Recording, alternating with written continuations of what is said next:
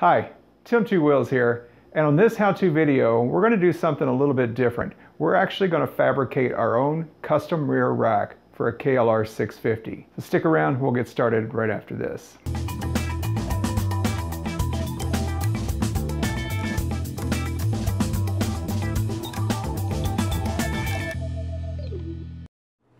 So in this step, we are countersinking our holes to mount to the frame.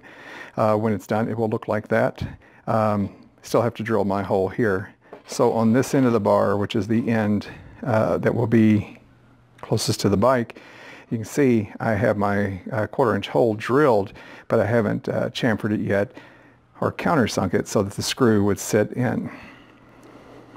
So let's go ahead and drill this and let you see what that looks like.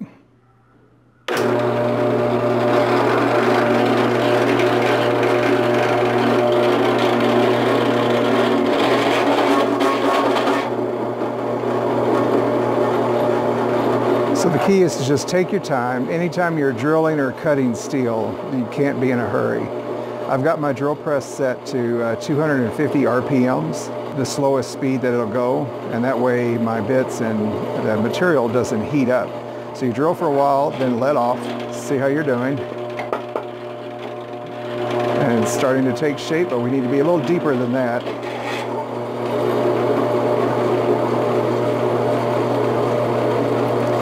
And we're getting close now. It's about to the edge of the bevel.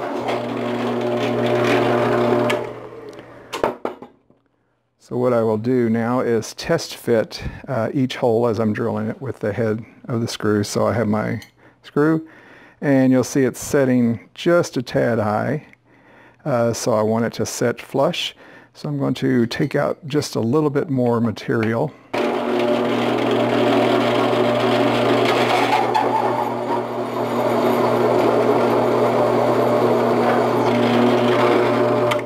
And that should do it right there. So let's bring this out, just for a bolt.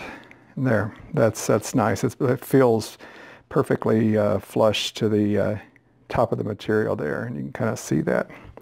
That's all there is to it. All right, so I wanted to show you a little bit about using a tap and die. If you guys have not, any of you have not used a tap before, a tap will cut the threads into the hole that you've drilled. I'm using these Irwin Hansen tap set. I picked this up for about $6 or $8 at my local Lowe's Hardware. I also have used DeWalt, which you can get at Home Depot, or check your other local hardware. As you can see, it's 6mm by 1.0mm thread pitch, and I like these Irwins because they are. You can see they have a kind of a flute start that'll self-start and self-align as they start, so it gives you a good straight fit. So again, it comes with the number 9 drill bit. You drill your holes and then you start it and you start cutting. So what I really wanted to show you was that with a tap this small, 6mm is fairly small, and you can see in comparison to my hand here, and you can twist them off. In fact, I've already broken one of these, and it's very frustrating because they're nearly impossible to get out of a steel hole that you're tapping. I want to show you my technique that has worked well for delicate, smaller taps. Let me get ahead and get down to the bottom of where I'm at here. Right here, you can see it's hitting. It's starting to cut at that point. So my technique has been to just turn it a 1/4 of a turn. With your, to just turn it cut a 1/4 a turn at a time. No more than that, or your material will start to bind up in the flutes, and then it will, you can bind and possibly break your tap. So if you turn it only a 1/4 of a turn from here, and I'm cutting right now, and I'll stop there, and then I'll back it off and keep twisting around until I've cleared out the channel or those threads until it's nice and smooth. And then from there, I'll do it another 1/4 of a turn. Now, you may think this is going to take a long time doing it that way, but once you get in a groove like this, get a pattern going, it really doesn't take that long. It takes me just a few minutes to cut the threads all the way down to the bottom. So only a 1/4 of a turn. Now bigger tap sets, when you get up like around 1/2 inch or even bigger, or 8 millimeter and bigger, you know, you can cut more and put more pressure on it. But you know, any of you guys, if you've ever broken a tap off in steel especially, you know what a pain in the butt it is to get out. In aluminum, there's a way to chemically dissolve it, but since I'm cutting into steel, that's not really an option as far as I know. So anyway, as you can see, I'm just going to keep doing this, only cutting 1/4 of a turn, back it off, work it till it's nice and smooth and free and not binding, and then I'll do another 1/4 of a turn. Work it till it's smooth, and then cut another 1/4. Now using this technique, I've cut 6 holes so far and haven't broken a tap, and so that's what you want to do. Take your time, because I tell you, if you do break tap off, then you're looking at major problems of rebuilding everything that you've done up to that point on that particular piece. So better safe than sorry in my book. All right, now we're getting down here to the bottom of the tap, and this is pretty close. Let me take it out of the vise here and show you. You can see my tap is starting to cut through the bottom here, and threads are not clean all the way through, but it's far enough because my screw is only going to go about probably about 2/3 of the way into this material. So I'm just about done with it. You know, now this is not really a lesson on how to use it, but I just thought I would throw this in just in case anyone is not familiar with using a tap, and you just want to see how to do it without causing yourself a lot of headaches and frustration. All right, so I'm down as far as I can go. I've tapped out on the shoulder of the tap, so now I'm just working this, and we'll go ahead and work it out. Something else, you can back it out and use some cutting oil. This happens to be some honing oil that I used. I just put a few drops in there, and it helped to lubricate the process. So let me go ahead and back this tap all the way out, because my threads are in there. And you'll see when you get toward the top, you want to hold it straight so it doesn't mess up your threads. But you can see, hopefully, how that looks, and you see these flutes that are in the tap, and how it gets that material on there, the dust. So you may want to back it out occasionally. So now what I'm going to do is kind of flush the hole out. I'm just using actually rim oil from my guns. It's pretty good. And wiping the tap off to get any residue off of there. I'm going to run it back through again just to get any particles that are in the hole out. So we're just going to run the tap all the way back down to the bottom. Not really cutting this time, we're just cleaning out the threads, and then we back it all the way out. And with the oil and the clean tap, we will have cleared out the threads, any additional residue that was down there. And by residue, I'm meaning particles of metal, shavings from when we just cut the threads. All right, so now, using one of the screws that I'm going to be using, I like to just kind of run it in, wipe everything off here, just run it down by hand and make sure there's no binding or resistance. And I'm able to screw this in by hand, and it's working well. So, and see, it's pulling out some. So we can spray it again just to help flush out those threads. And wipe down our piece. And you can see there's the bottom of it. Now this hole has been countersunk, bored out, because the bolt or screw is going to set flush, because the screw is going to set flush there, and that's what's going to mount down to the frame. And then these secondary holes, these smaller holes that are tapped, will be what holds the top plate on of our rack with our spacers and everything. So it'll sit there with the spacers, and then our metal plate will sit above the frame. Okay, so now we've got all of our parts cut, and the pieces that need it have the steel inserts inside, and they're welded into place, as well as they've all been drilled, countersunk, and tapped, the holes that need to be tapped, which are this one, here, here, and then these two on the end of it. So my next step is going to be to start to tack this together and get it in place, get everything in line, make sure everything's nice and square. Then I'll go ahead and weld all of my joints. Everything is drilled, even my cross piece here that's going to mount to the subframe through the rear fender.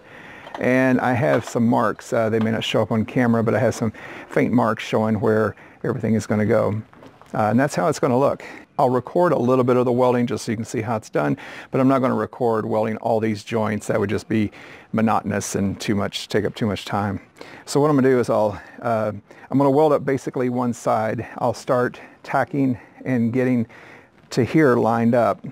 And then what I'll do is make sure that's all square and in good shape. And then I'll put it together, make sure everything lines up on the bike, mount this to the bike, mount this side to the bike, and then just to make sure I've double checked my alignment, then I will take it off the bike. I'm not going to weld it on the motorcycle for electrical issues, and then bring it back over here and then tack and make sure that I get it all welded up nice and square. And then I'll show you how I'm welding with flux core wire on a MIG welder, but it's going to be ugly initially because I'm not a professional welder. But I'll show you that even a weld, I just want to make sure they're strong, not necessarily pretty, and then I'll show you how I grind it down and get it prepped for painting. I'm going to prime it, and then I'll paint it. So I'm going to start on this joint right over here. Have it clamped. I have this piece clamped to my table, and I've got one of my magnets holding this one in place. And I'm just going to start tacking on the corners here. Now I probably won't be able to talk, or you might not be able to hear me, so I'll just do it and then talk about it afterwards.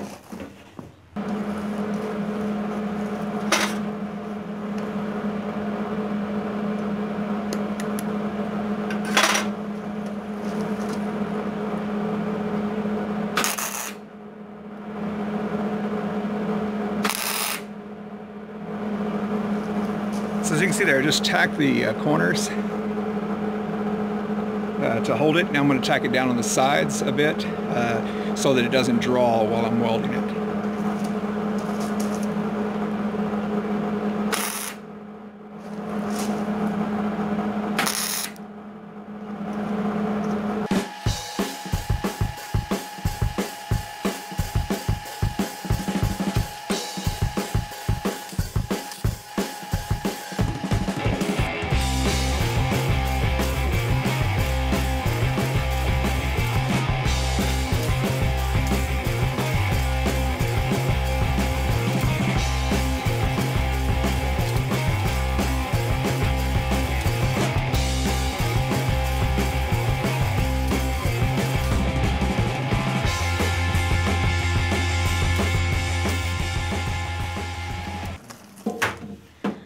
Okay, so now I've got the joints just tacked. Some of these are just tacked on the top, so when I flip this, I'm going to be very, very careful with it and tack the bottom before I start welding along here. As we've talked about before, mentioned earlier, I don't want to just run a bead all the way here. Running a full bead gets too hot. This is fairly thin material. This is only 14 gauge. Even though I have my welder set to the appropriate setting, actually I have it set just a little bit low. You can melt through or blow through this lighter material. So what I'm going to do is essentially do a series of spot welds in order to complete the weld and make it a full. So let's go ahead and flip this over. Again, I'm not going to weld this final piece in place because I want to make sure my bolt alignment is right on the bike.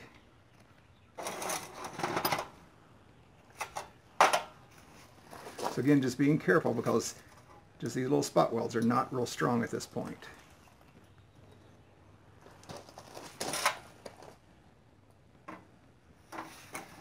to lay this over it. Then I will do my tack welds, double checking squareness.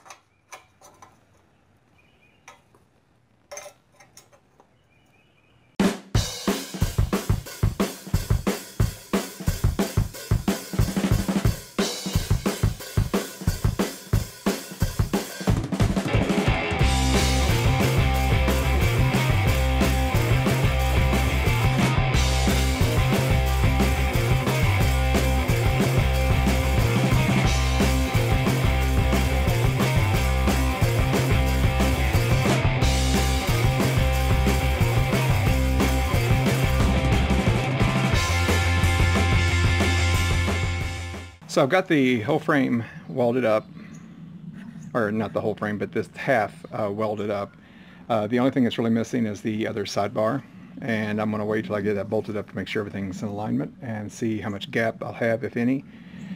So now what I want to show you is how some of these welds, you can see, they're just a series of spot welds, and they are not the prettiest, but you know, they're strong. They seem to be good welds. It's not a beautiful bead, but what I'm going to show you is how I can grind that. I'm just using my angle grinder here, and I have a flap disc on, and I'm going to rub that lightly. This thing can eat away the metal pretty quickly, so you want to be careful. So let's take a look at how we can polish up the metal, or make it look a little bit better. So I'm going to get my clamp just to hold everything in place so it doesn't move around. And let's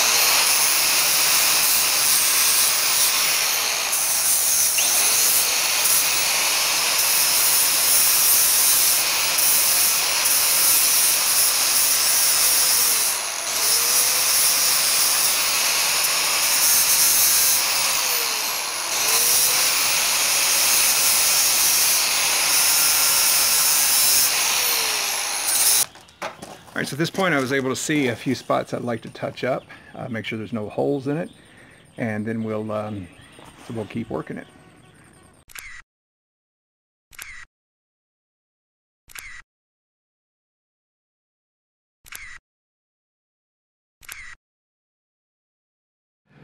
Alright, so I wanted to show you a close-up now. I have my rack painted and mounted to the bike now, so it is attached to the frame, or to the mounting points here. I use the Rust-Oleum hammered finished paint. It's not exactly black. It is got a bit of a grayish, or perhaps it might be called a gunmetal finish. But it turned out really well.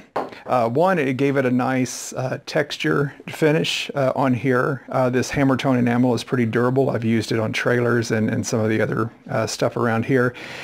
Now, a little forward here, I'll show you. You can see how the screws that I used, and we've talked about those in detail, how they're nice and flush mounted to the frame, so it's a smooth surface. Also, I use some of the original cap head bolts or screws that came out of the mounting plate, the factory mounting plate. They were just the right length. I do have a couple of the same 15 millimeter spacers between the fender and this piece of angle iron here. It's the same 15 millimeter spacers that I'm going to use here to lift the decks, or the platforms, right off of the frame. So that that was fortunate. It worked out well. Some of you may have noticed that my factory tool case has been removed here. And I have a pigtail coming up here, and in case you've been wondering what this is for, I do have a GV top case. My street deck that I'm going to put on here, or road deck, that is going to have the mount, the monolock mount for the GV top case. I have the rear brake light, LED brake light, in the GV case, and I created this little pigtail so that I can just plug it in and it tucks down in this little compartment. The deck will cover this solid. I'm not going to have a cutout here for the tool case because I don't use the factory toolbox, but yet I left everything to where it could easily be reassembled, and the original factory top case, or deck plate back here could be put back on. So with just a few screws, I can have everything back to the way it was originally. So I'm very happy with that. Additionally, let me show you something here. You'll notice I welded a couple of little tabs, just thin metal tabs that stick out here that I use to mount my light. This is the AdMore lighting tail light that I've added. Since this deck extended out over the factory tail light, which is back here, the factory tail light is still visible from the rear if a vehicle was behind me. But for taller vehicles such as semis or high vehicles, even large four-wheel drive trucks, with my deck extended out even beyond here, I was concerned about blocking my tail light. So what I did is I bolted on one of the AdMore, this is the small light bar that they have, and mounted it back here on the rear. And this is just to enhance my factory tail light and provide me even more visibility. I'll show you a demo next of the functions of this tail light and how it looks in conjunction with the tail light. Right now I have, well, first of all, you can tell I'm in a bright sunlight on a nice clear sunny day. I've got the camera setting about 10 yards behind the bike, and the height is set roughly at what a driver eye level would be. So I'll pull the bike up in a straight position and let's turn it on so you can see the tail light. So that's what you would see from a tail light perspective. So the visibility is improved even in the bright sunlight. So let's hit the brakes, and here we go. And so you see the modulation of the AdMore tail light along with the modulator. Now in my stock tail light, it has been replaced with the LED, modulating LED upgrade. But it's not as bright as I would like it to be, so I think the AdMore adds to it. Now, what I'd like to point out on the AdMore light, if you reapply the brakes within 10 to 15 seconds, it just goes solid. It does not modulate, and that is by design. According to the AdMore folks, it's so that it does not irritate the drivers behind you. I don't know how I feel about that, to be honest with you. I want to irritate them. I want them to notice me, especially if I'm stopping so that they don't run over me. But at any rate, that's why it doesn't do that. So now, if you go beyond the 10 to 15 second mark, which maybe we are now, if you reapply, you get the modulation again. But again, if I let off and hit it again, it just goes solid. All right, so now we're going to take a look at the turn signal. So the AdMore module, or AdMore light bar, has turn signals built into it. So let's apply the left turn signal, and you see I like the swiping yellow LED motion there, and it helps to complement and accent the turn signal on the bike. Now let's apply the right. So there's the right turn signal. And when we shut them off, here is the turn signal with brake. So you can see it still stands out.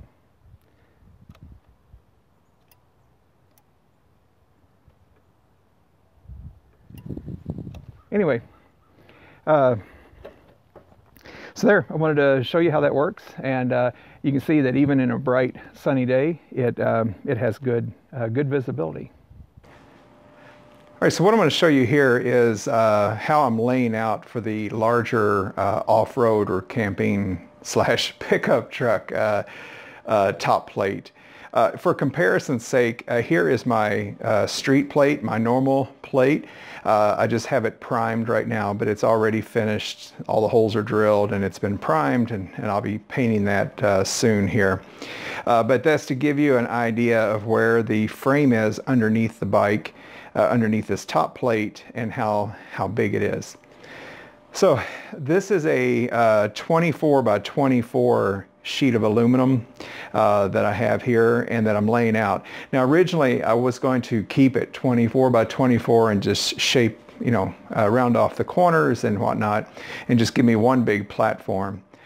But however, after getting it on the bike and getting it set where I want it and having it all centered, I think it's just too big for what I want. Now some of you guys may want a platform this big for hauling whatever. But at any rate, what I've decided to do is to trim it in just a bit. And one of the reasons is that it sticks over quite a bit. 2 inches in is where the edge of the turn signals are underneath here. So I wanted to keep it as wide as I could in the back, but I wanted to narrow it just a tad in the front. And the reason for that is I'm going to be mounting panniers on the bike here soon. I'll be putting racks on, and I want to have both hard and soft panniers. But I'm likely going to be starting off with the hard panniers, and I wanted to be able to get to the lids for one thing and be able to get them on and off the bike without them being up under here too far. And having them under there is not that big of a problem, but I also want to be able to stack gear on top of my panniers, like dry bags or sleeping bags or whatever, rolled gear that I can strap to the top of the panniers.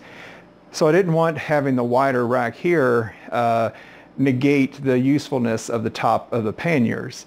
So what I've decided to do is to lay it out. You see the layout lines here. Let me go ahead and take this one off and set it aside. So first of all, I marked out my, this is 24 by 24, so I put a line dead center and also centerway. So these two cross lines just represent the center of the plate. And I already have it positioned on my rack to where I want it to be. And I've marked where the holes are. And I'll show you a nifty little trick for doing that here in just a minute. So to start with, instead of the full 24-inch width, I decided to bring it in 2 inches on either side. And so by bringing it in 2 inches, that gives me a width of 20 inches from here to here. So at the widest point in the rear is going to be 20 inches. I've also decided to take 2 inches off the front because right now it's hanging over my seat. Now I could cantilever it off the back of the bike, but I don't really want it hanging over too far on the back to obscure the new tail light that I put on. So I have it centered where I want it to be. And then I also brought it in an additional 2 inches in the front to give me room to come up from my panniers with gear and to make the inside of my panniers more easily accessible. So basically, coming in 2 inches here, I'll cut across the top. I'll cut down here off 2 inches. And then I'm also going to come in 2 more inches in the front, a total of 4. So that'll give me a total width across the front here of 16 inches on the front part of the rack. It'll be 20 inches across the rear, and it's going to have a total length of 22 inches on the plate. And I personally think that's going to give me enough surface area for what I wanted to do. So before we get started cutting this plate out, I want to lift this off and show you how I marked the bottom. What I did was I made these little bolt studs, if you will, points for marking. So I thought about it. I have a template, and I didn't want to risk getting, when you're trying to align 6 holes, it's best to mark them. So what I did was basically, let me pull one of these out. I went to the hardware store and just got some cheapo 6mm bolts, and I cut the head off of them. They were just Phillips head 6mm screws. I cut the head off of them, and then I put them on my little grinder and just ground them to a point. And I'll show you a picture up close here. Then I took some nylon locking washer or nuts and just screwed up on there so that I could adjust them and then even lock them down in place, give me more surface area. So basically I screwed one in each of my points here. I positioned my aluminum plate very carefully exactly where I want it. I measured off the sides, made sure everything was center line, straight, and correct.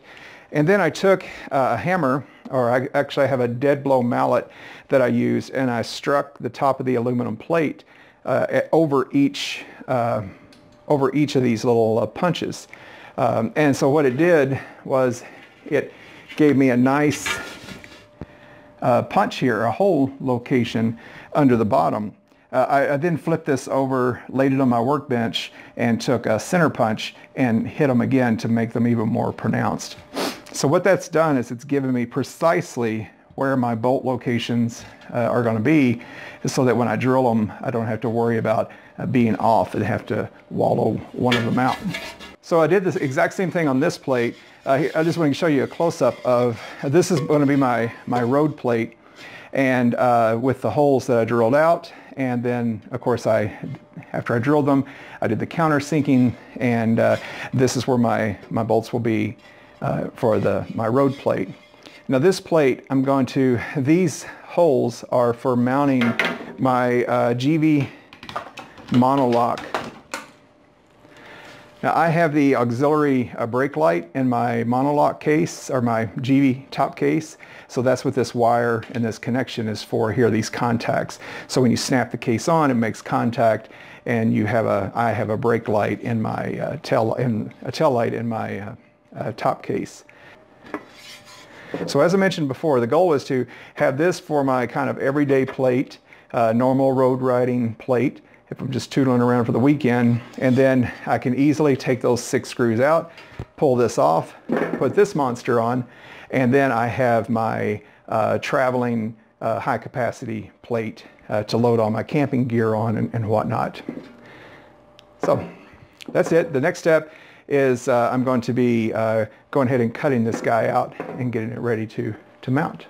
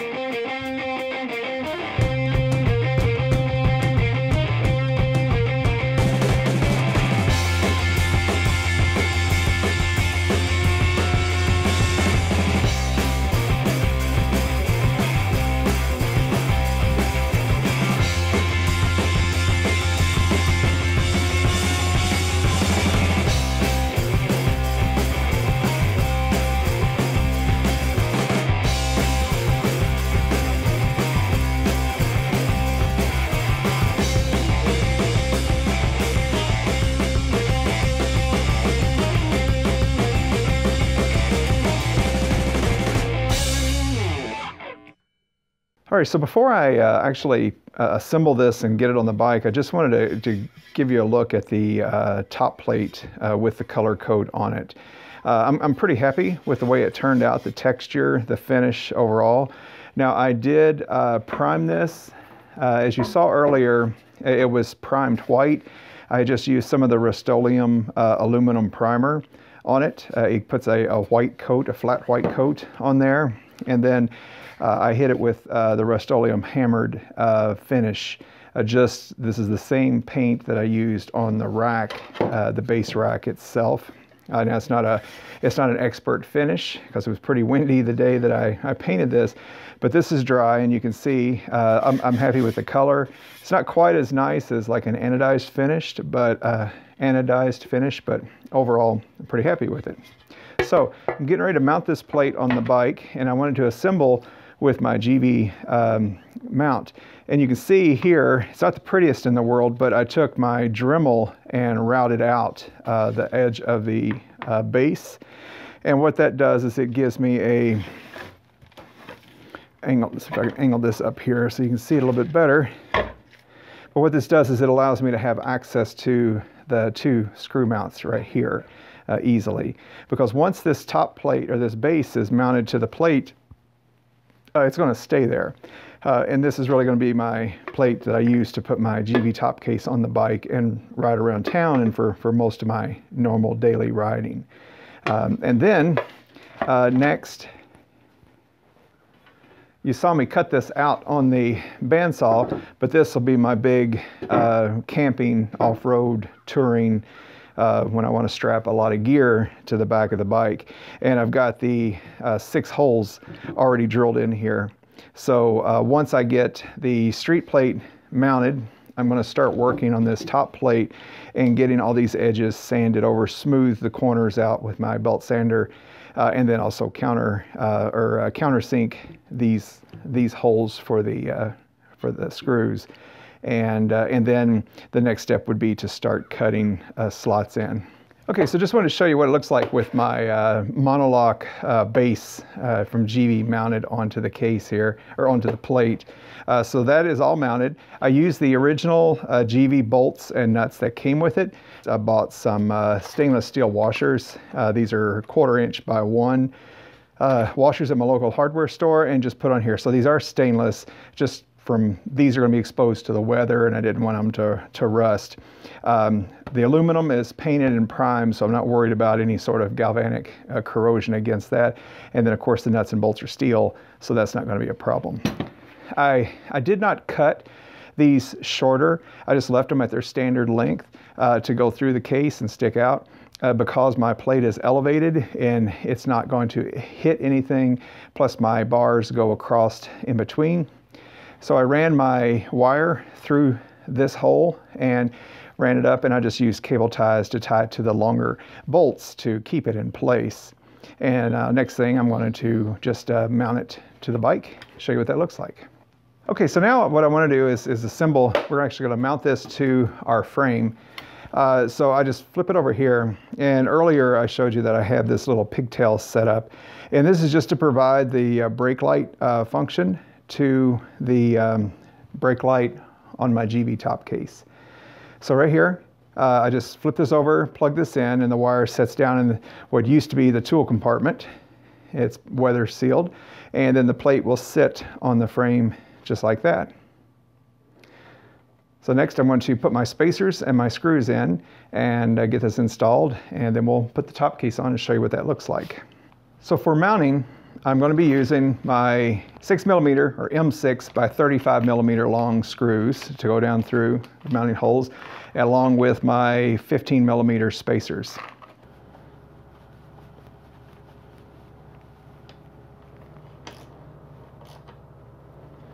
Everything is snugged up, so now I'm just going to go in and tighten them down.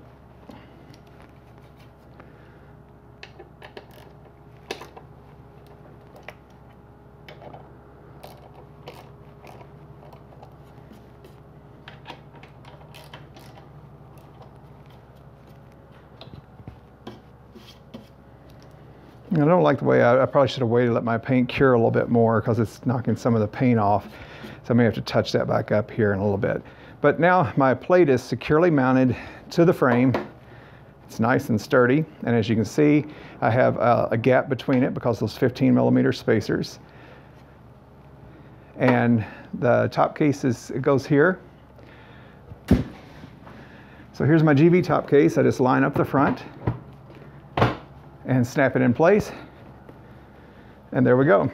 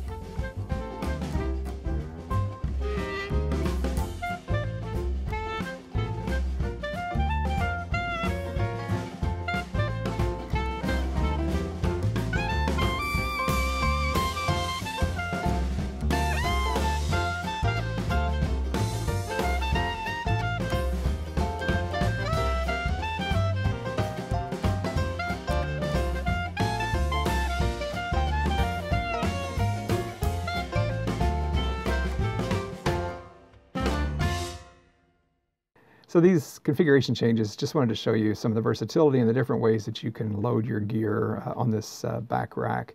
I'm very happy with the way everything turned out. I'm actually going to leave this off-road plate and just bare aluminum because it's going to take a lot of abuse and beating, and I don't want to be scratching up paint. So here's a couple of examples of pictures from different angles. I know this was a very long video. I hope it helps you see what you can do if you want to take these plans and use them as is or modify them for your needs. As always, thanks for watching. This is Tim Two Wheels. That's how I did it.